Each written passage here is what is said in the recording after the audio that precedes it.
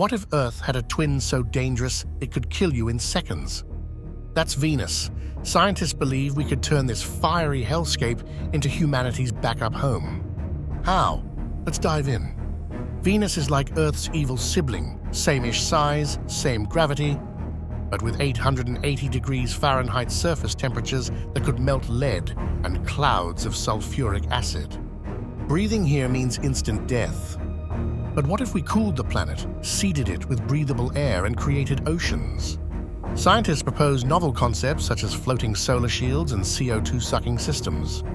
But here's the twist. Are we ready to play God? Terraforming a planet could take centuries and raise ethical questions.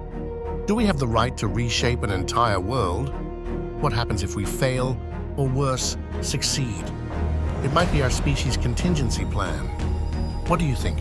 Should Venus be our next Earth?